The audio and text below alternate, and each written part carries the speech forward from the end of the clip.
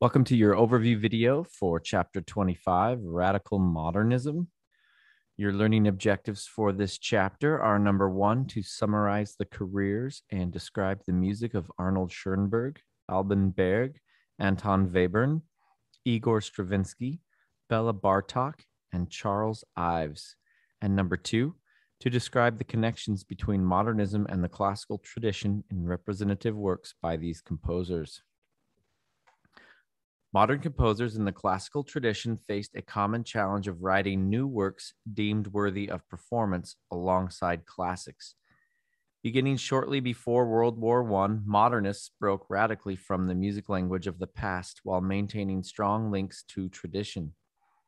The most general term for music in this era is post-tonal, which embraces all the new ways composers found to organize pitch, from atonality to neotonality.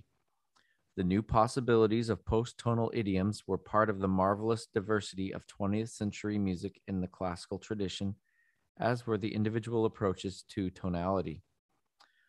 Schoenberg was born in Vienna, where he received minimal instruction in theory and composition. After moving to Berlin, where he worked at a cabaret and taught composition, he returned to Vienna and took on Berg and Webern as students. Here he became acquainted with expressionist painters. Schoenberg formulated the 12-tone method in the 1920s. After the Nazis came to power, he immigrated to the United States, where he taught at UCLA. Schoenberg was one of the most influential composers of the 20th century. After his first works written in the late Romantic style, Schoenberg turned toward chamber music. He began to apply the method of developing variation and avoided repeating material, the principle of non-repetition. Schoenberg's experimentation in novel harmonic progressions led him to what he called the emancipation of dissonance, since dissonances were freed of the need to resolve to consonants, and in 1908 he began to compose pieces that others called atonal. For organization, Schoenberg relied on developing variation, the integration of harmony and melody, and chromatic saturation, as well as gestures from tonal music. Schoenberg's one-character opera, Erwartung, from 1909, exemplifies expressionism, which portrays tortured emotions through dissonances and exaggerated gestures and pushes non-repetition to an extreme. In the early 20th century, some German and Austrian painters embraced expressionism, which developed from the subjectivity of Romanticism. Expressionist painters aspired to represent the inner experience. Schoenberg and Berg, two leading exponents of expressionism in music, deployed angular melodies, fragmented rhythms, and discordant harmonies to convey extreme and irrational states of mind. After Erwartung, Schoenberg turned back to motives, themes, and long-range repetition, evoking traditional forms and the function of tonality in new ways. Piero Lunaire, Moonstruck Pior, from 1912, a song cycle for a woman's voice and chamber ensemble, has expressionist features, such as Sprechstimme, while using many traditional elements. Schoenberg developed the 12-tone method to lend formal coherence to atonal music without text. The basis of 12-tone composition is a row or series that can be used in its prime or original form and in inversion or mirror image, retrograde or backward, and retrograde inversion. The row may appear in any of the 12 possible transpositions of the 4 forms. This technique combined developing variation with the systematic use of sets and chromatic saturation. In his 12-tone compositions, Schoenberg presented and developed motives and themes using tonal forms and genres of classic and romantic music, but 12-tone rows stand in for the keys. The piano suite illustrates some of these methods, such as the division of the row into segments. The problems Schoenberg addressed as a modernist and the way he faced them did much to shape musical practice in the 20th century. Schoenberg and his students Berg and Webern are known as the Second Viennese School. Alban Berg, 1885 to 1935, adopted Schoenberg's atonal and 12-tone methods, but achieved greater popular success by infusing his music with familiar forms, expressive gestures, and characteristic styles of tonal music. Vasek, premiered in 1925, is an expressionist opera in 3 acts of continuous music in which each scene is linked by orchestral interludes. Berg highlights the drama and organizes the music through the use of leitmotifs identified with the main characters and traditional forms. In his 12-tone works, Berg often chose rows that allowed for tonal sounding chords and chord progressions. Berg designed the row of the Violin Concerto from 1935 with 4 interlocking minor and major triads, which gives this 12-tone work a familiar sound. Anton Webern, 1883 to 1945, was trained as a musicologist and absorbed ideas about music history that influenced his development as a composer. He believed that 12-tone music was the inevitable result of music's evolution throughout history. Webern also passed through the stages of late Romantic chromaticism, atonality, and 12-tone organization. He sought to write deeply expressive music, yet his music is extremely concentrated. His works are usually brief, spare in texture, often canonic, and without tonal references.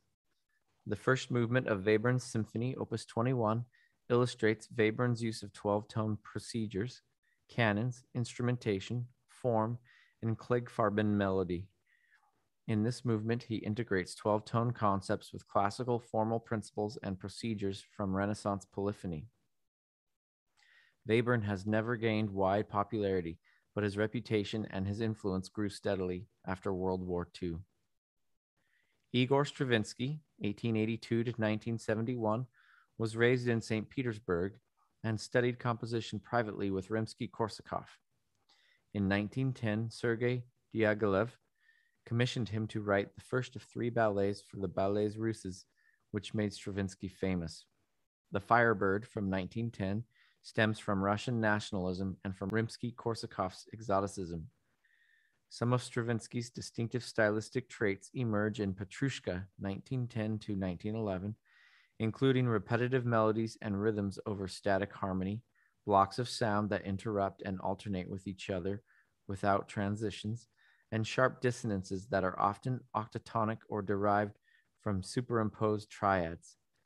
Stravinsky evokes a carnival atmosphere by borrowing and elaborating Russian folk tunes and Viennese waltzes. Stravinsky's distinctive style crystallized in The Rite of Spring, 1911 through 1913.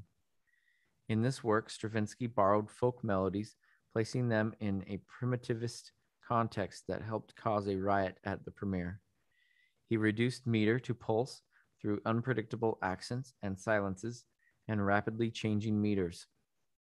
Ostinatos helped to create static blocks of sound, which he juxtaposed. He frequently layered 2 or more independent strands of music on top of each other. Stravinsky plays off the obvious surface discontinuities of his music with subtle connections between blocks of sound. Most of the dissonance is based on scales from Russian classical music, including diatonic and octatonic. Stravinsky often identified a musical idea with a particular timbre or used changes of timbre to provide variety. He provided dry rather than lush or resonant timbres. Having developed these techniques and stylistic trademarks, Stravinsky turned towards small combinations of instruments to accompany stage works. After World War I, Stravinsky composed in the neoclassical idiom that would characterize his music for 30 years. In his ballet, Pulcinella, from 1919, Stravinsky applied his methods to arrangements of 18th century pieces by Pergolesi and others. This marked his turn to neoclassicism, a broad movement from 1910 to the 1950s in which composers revived, imitated, or evoked the styles, genres, and forms of pre-Romantic music. Neoclassicism allowed Stravinsky to use the tools he had developed in his Russian period while claiming a place in the classical tradition of the West. His neoclassical music adopted an anti-Romantic tone, reflecting a preference for balance, objectivity, and absolute music. In these works, Stravinsky borrowed or alluded to a wide range of composers, styles, forms, and genres, transforming his own signature style in fresh ways. Octet for wind instruments alludes to 18th century styles, yet is quintessentially Stravinsky. After the outbreak of World War II, Stravinsky moved to the United States, settling in Hollywood. From 1953 on, Stravinsky adopted techniques from serial music, an extension on 12-tone methods, to his characteristic idiom. His particular genius lay in assimilating new ideas into his own personal sound. Through Stravinsky, elements that had been nurtured in Russian music and traits that he had introduced became commonplace of modern music. Bela Bartok, 1881 to 1945, studied piano and composition in Budapest. A virtuoso pianist, he performed all over Europe and edited keyboard music by Bach, Haydn, Mozart, and others. As an ethnomusicologist, he collected, edited, and published and wrote about folk music. He composed his most famous pieces shortly before World War II. In 1940, Bartók immigrated to the United States, settling in New York. Bartók created an individual modernist idiom by synthesizing elements of Hungarian, Romanian, and Bulgarian peasant music with elements of the classical tradition. His search for an innately Hungarian music led him to collect and study peasant music, often with fellow composer Zoltán Kodály, 1882 to 1967. He arranged peasant tunes, created original works based on them, and blended peasant tune characteristics with those of classical and modern music. Bartók drew on the classical tradition from Bach to Brahms for his early compositions, and then absorbed influences from Strauss, Debussy, Schoenberg, and Stravinsky. Bartók's Microcosmos from 1926 to 1937 is a series of graded piano pieces that summarizes his style, which includes works that push the limits of dissonance as well as those that are more accessible to a broad audience. Bartók synthesized peasant music with classical music by emphasizing what the traditions have in common: a pitch center, diatonic scales, and motives that are repeated and varied, and what is most distinctive about each, the classical tradition's forms and counterpoint, and the irregular meters, modal scales, melody types, ornamentation, and other traits of specific peasant traditions. Music for Strings, Percussion, and Celesta, 1936, exemplifies Bartók's synthesis and personal style. His approach to neo-tonality is novel, yet alludes both to the chordal motions and tonic dominant polarities of classical music and to the ways peasant melodies established a tonal center. In his melodies, Bartók often varies small motives that are typical both in classical music and in peasant music, and he sometimes mixes modes, as can be found in some Hungarian songs. Forms and contrapuntal procedures used by Bartók, such as fugue, sonata, rondo, canon, inversion, and cyclic form, come from the classical tradition. Peasant elements also include Bulgarian dance meters, the ornamental style of Serbo-Croatian song, and melodies over drones. Charles Ives, 1874 to 1954, began his musical training as a child and then studied music theory and composition at Yale with Horatio Parker. He was a church organist as a teenager. When his music failed to attract positive reviews, he focused on his insurance business. He still composed in the evenings and on weekends, but published nothing until the 1920s.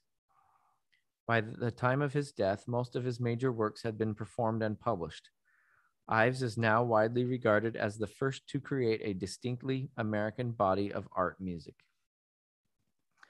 Ives composed in 4 distinct traditions: American vernacular music, Protestant church music, European classical music, and experimental music, and in his mature music, combined elements of all 4 to convey rich musical meanings. He grew up surrounded by American vernacular music, and he composed many pieces in the style of the day. As a child and a professional church organist, Ives sang, heard, and played all styles prominent in American Protestant churches. He was well versed in European classical music, which he played and studied. In his experimental music, Ives preserved most of the traditional rules but changed other rules in order to see what would happen. Pieces that were polytonal in two or more keys, and others that explored new ways to construct chords, layer multiple rhythms, or establish a tonal center. His experimental pieces were private studies and were not published or performed for decades, except for one, The Unanswered Question from 1908, which later became well known. From 1902 on, Ives wrote only in classical genres, but he brought into his music the styles and sounds of the other traditions he knew. In some of his works, such as the Third Symphony, Ives used cumulative form, which follows the procedures of thematic fragmentation and development of European sonata form, but reverses the normal course of events so that the themes are developed before they appear in full near the end. Many of Ives's later pieces, such as Three Places in New England, are programmatic, celebrating aspects of American life and using American tunes and styles to convey meanings. Some pieces layer multiple borrowed tunes in a musical collage to suggest the process of remembering. He frequently mixed styles within a single piece to evoke a wide range of extra musical reference and also to articulate the musical form. All four of these musical traditions can be observed in his song General William Booth Enters into Heaven from 1914. Although Ives had little influence on others until after World War II, his work has had a tremendous impact on younger generations of American musicians. For your 25-point quiz, I would know about Schoenberg, know all about his compositional style, his use of harmony and melody, know what Sprechstimme is, know about expressionism in art, and what the painters did, know about 12-tone compositions and the process used, know about Schoenberg's students, know about Berg and his relationship with Mahler, know about Berg's opera Vasek, know about Webern's belief of the 12-tone system, know what Klangfarben melody is, know about Stravinsky and his ballets, know about his opera, know about Bartók and how he used folk music, know about Bartók's music for strings, percussion, and celesta, know about Charles Ives, know about cumulative form, know about Stravinsky's Petrushka, know about Ives's General William Booth Enters into Heaven. And that ought to do it. Good luck.